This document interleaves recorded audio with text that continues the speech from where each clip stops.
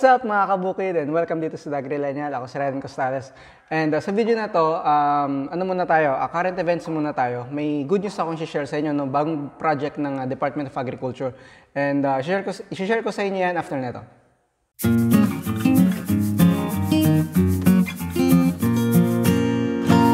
Alright, so may bagong project ang Department of Agriculture, no? Or yung DA. Nakita ko siya sa Facebook, na-release lang siya noong January 25. And naisipan kong gumawa ng video tungkol dito kasi nagmamatch yung advocacy ng channel na to, ng The Agrillenial, and yung project na to ng Department of Agriculture, which is to invite more, to make agriculture enticing para sa mga kabataan. And ginawa ko siya ng video, gagawa ko siya ng episode, and para lang mapakalat palalo yung advocacy natin na mag-invite pa, mas ma-motivate pa yung kabataan na pumasok sa agriculture. Ayan, so sa video na to, re-reviewin natin yung post ni Secretary Dar. Babasahin natin siya per paragraph, tapos ihimay natin, re-reviewin natin kung ano sinasabi dito. And afterwards, mag-share ako ng mga project ideas. And then after that, mag-share din ako ng mga proposal formats para makapaggawa din kayo ng mga proposals. Okay, so basahin natin. DA ACPC unveils 2 loan programs for the youth. Agriculture Secretary William D. Dar led the launching of 2 loan programs totaling to 2 billion fundings to encourage young Filipinos to go back into farming. So, meron tayong additional na pondo na 2 billion. Medyo malaki-laki na rin naman. Pwede na yun. And kung sa ating kabataan mapupunta yun, why not, di ba? Malaking bagay na yun.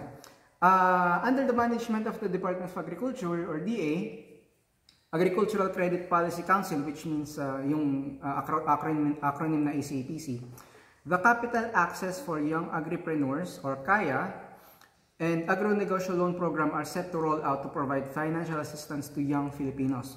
No? So, yun yung mga leading offices para sa project na to, no? Yung DA, ACPC, or yung Agricultural Credit Policy Council. And yeah, so next paragraph tayo. KAYA, or the Capital Access for Young Agripreneurs,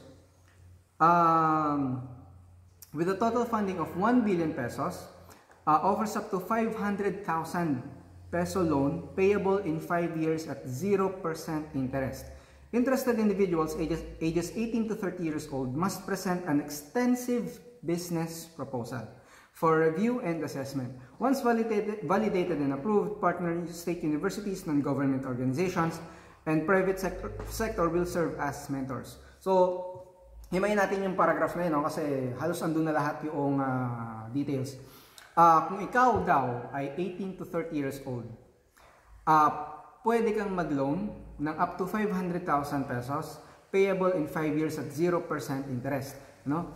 And ito yung pinaka-importanting part na kailangan mo mag-present ng extensive business proposal. Okay, so ano ibig sabihin nun? Para sa mga hindi business savvy or bago pa lang sa salitang proposal, ang proposal po ay hindi lang limited sa will you marry me? Okay, sa business lingo, ang tinatawag na proposal ay isang document na sinasubmit kung ikaw ay manghihingi ng funds tulad nito, manghihingi ng grants, mag-a-apply for something project-based. So kung meron kang idea, gusto mong mag-umpisa ng project, kailangan mo manghingi ng pondo, kailangan mo mag-submit ng proposal. No? Yun yung ibig sabihin ng business proposal dito. Now when you say extensive business proposal, kumpleto, mabigat yung proposal, ibig sabihin dala na lahat. No? May mga objectives, may general objectives, may specific objectives, may methodology, meron kang financials, no? Yung financial supports yung pinaka-importante. Saan mo gagamitin yung 500,000 na yun? And paano mo siya i-manage, no? Para maging negosyo, ano yung ROI mo, ano yung mga expenses, paano yung financial statements, kailan siya babalik, no? Ganun yung ibig sabihin ng extensive business proposal. Anyway, mag-share din ako sa inyo ng draft na proposal doon sa aking Facebook page. Punta lang sa Facebook, tapos search nyo lang The Agrillenial. look under files, and anyway, ililink ko sa description yung Facebook page ko, and you can access that file. It's free, wala siyang patent whatsoever. Pwede nyo siyang gamitin para kapag gagawa na kayo ng proposal nyo, you can use that format or you can adjust it however you want. Right, so that's for that paragraph. Ito, may isa pa pala, no, yung last sentence. Once validated and approved, partner state universities, non-government organizations, and private sector will serve as mentors.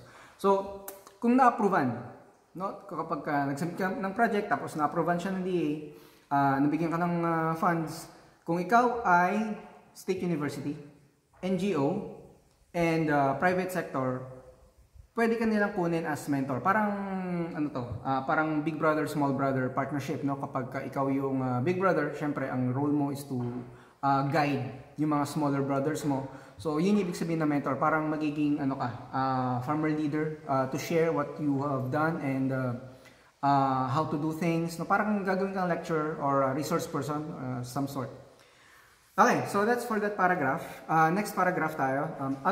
Agri-negosyo, on the other hand, offers cash loan amounting from 300,000 pesos to 15 million pesos to individuals and institutions who are already engaged or are interested to establish micro and small agribusiness enterprises. Now, halimbawa naman, lumampas ka na dun sa 18 to 30 years old, pwede kang pumasok dito. Especially if you are already engaged, no, yun yung keyword dito, if you are already engaged, nagfa-farm ka na or nasa agricultural industry ka na, and gusto mong mag-engage pa or gusto mong palakihin pa yung negosyo, pwede kang pumasok doon sa itong 300,000 to 15 million budget na loan.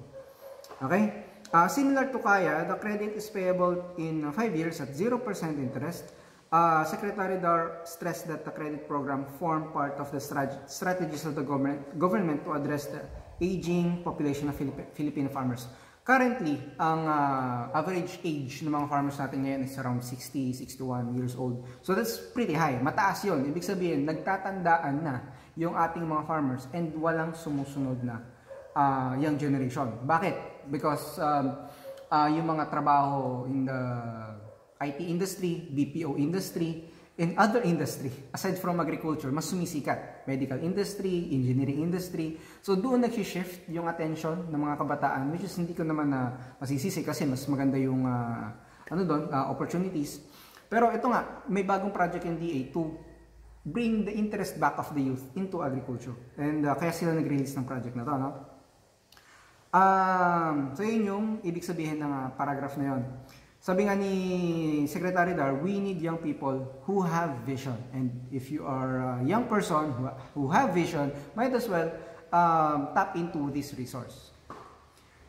In his message during the launch of Kaya and Agri-negosyo, the Secretary assured that the DA will establish models of development to engage the youth in agriculture and agribusiness. He also emphasizes that graduates must be job creators and not merely job seekers. Ito magandang part doon, no? Medyo tinamaan ako doon.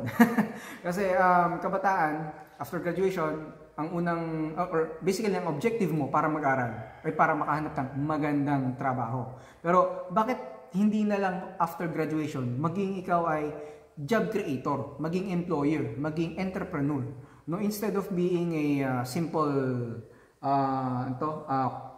corporate warrior, why don't you create your own corporation or business? Sounds good, di ba?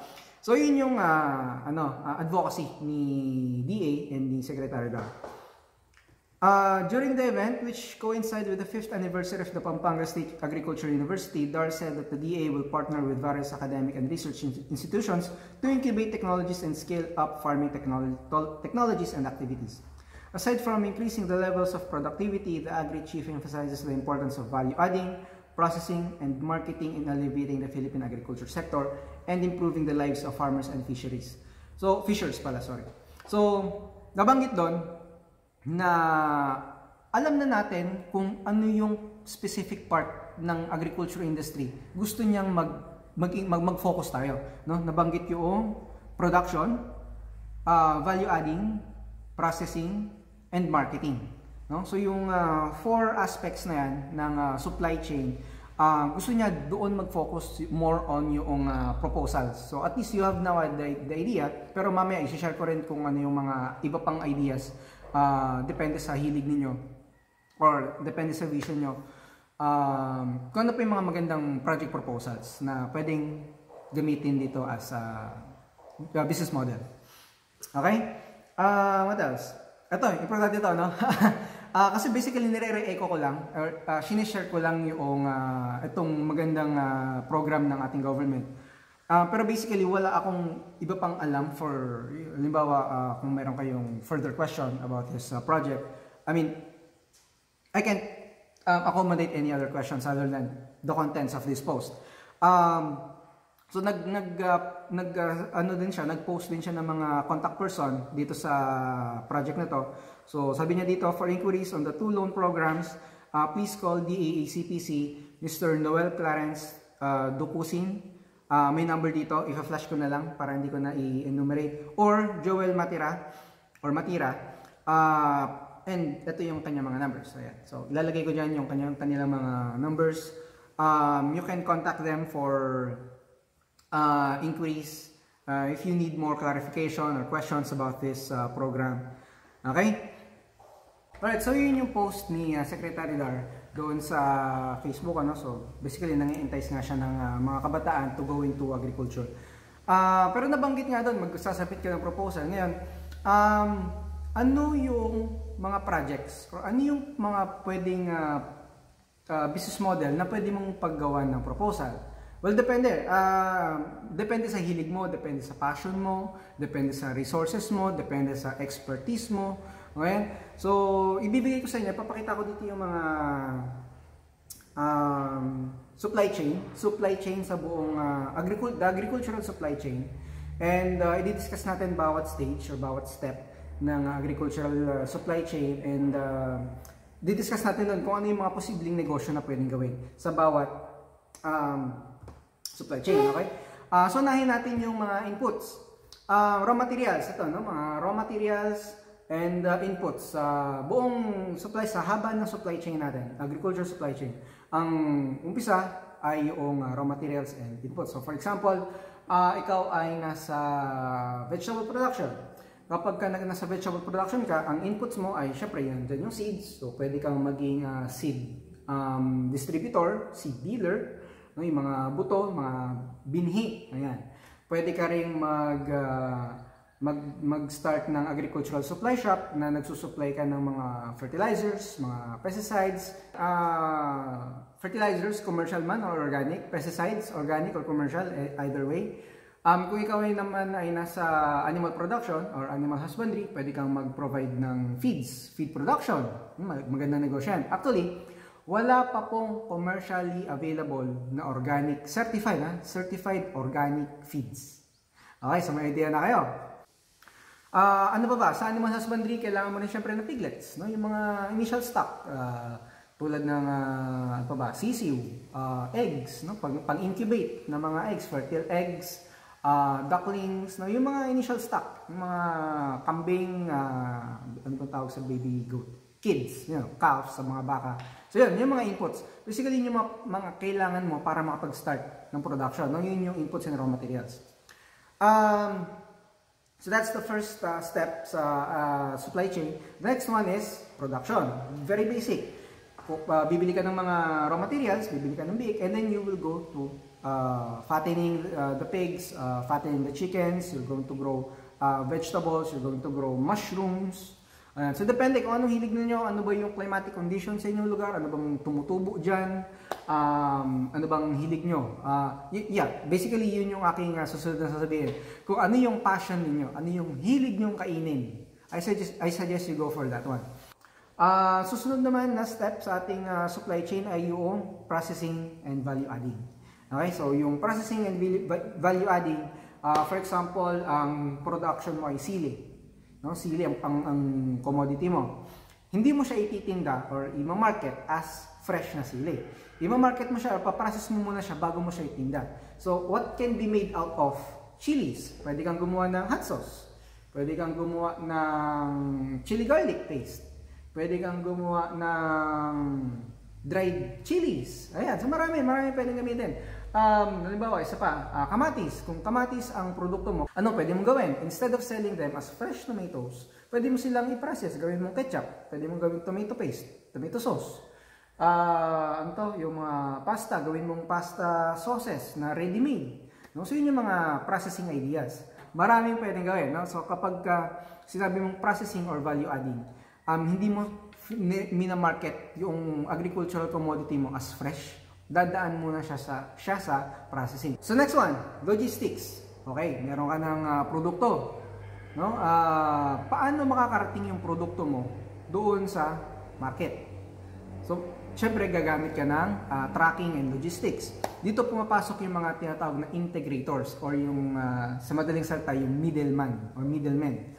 Sila yung namimili sa mga suppliers, sa mga farms, and then ititinda sa mga palengke or kung meron sila mga sariling pwesto sa supermarket, sa mga malls, sila yung mga integrators kung tawagin. Okay, pwede ka pumasok doon, no? Pwede ka pumasok sa business niyan, mag-invest ka sa sasakyan, truck, whatever. And mamili ka sa mga kilala mong suppliers, mag-buy and sell ka ng mga gulay, yun. Usually, yun yung pinaka-common na term, no? For logistics, buying and selling. And lastly, no, yung marketing natin. Marketing refers yun yung last step sa buong supply chain bago makarating sa consumer. Of course, yung last step lagi sa isang supply chain ay yung end market, yung consumer. Pero bago makarating sa consumer, yung market muna. Ngayon, ano yung mga creative formats to engage the market? Andyan yung pinakasikat ngayon yung mga online marketing. No? Sikat na sikat ngayon yung Shopee. Sikat na sikat ngayon yung mga Lazada. So, marami na rin akong mga kilala na nag-umpisa na rin ng kanilang online platforms, kung tawagin. Yung mga Shopee, Lazada, ang tawag dyan mga online platforms. Meron na rin silang bagong online platform na focusing only on agricultural supplies. Agricultural inputs like fresh vegetables, mga processed vegetables. Basically, para siyang palengke na sa grocery. Para siyang Shopee na puro agricultural products ang laman. No? So marami na rin mga ganyan. Pwede kang magsimula ng sarili mo. Pwedeng puro herbs lang or puro processed products. Yung mga herbs gawin mong tea. Minamarket mo as tea. Ayan, maliban dun sa, kasi mga traditional marketing scheme, yung, meron kang stall, meron kang grocery store, magtatayo ka ng grocery store, tapos doon mo i-market yung mga produce ng mga suppliers. No, yun yung physical store. No, yun yung common and traditional format ng marketing. Pero yung pinag-usapan natin nga ngayon ay yung mas modern way of marketing, which is nga yung online. Para sa akin, ang aking paborito dito, yung combination, no? Pwede kang mag-combine. Combination ng production, value adding, and logistic. Kung hawak mo ang production, ikaw yung nagpo-produce ng sarili mong fresh raw material, and pinaprocess mo rin siya para lumaki lalo yung profitability, mas ma-maximize mo yung profitability ng isang commodity, and ikaw pa yung nagdadala sa market o sa actually, pwede mo namang diretso sa end user, no? Kung pwede kang mag-supply diretso sa mga malls, pwede kang mag-supply diretso sa mga grocery stores, why not? No? Skip mo na yung marketing, diretso ka na sa end user. So yun yung pinaka-the best business model para sa akin. If you have any other ideas, share nyo lang sa baba, pag-usapan natin. Last na lang, nabanggit ko kanina, mag-share ako sa inyo ng format ng business proposal. Maglilink ako sa baba ng Google Drive. I-upload ko doon yung blank or draft na proposal, and pwede siyang i-download, pwede siyang paglaruan, pwede niyong dagdagan, bawasan, kayo na bahala. So yun lang. Don't forget to like, share, comment, and of course subscribe dito sa The Agrillenial. Ingat and keep farming!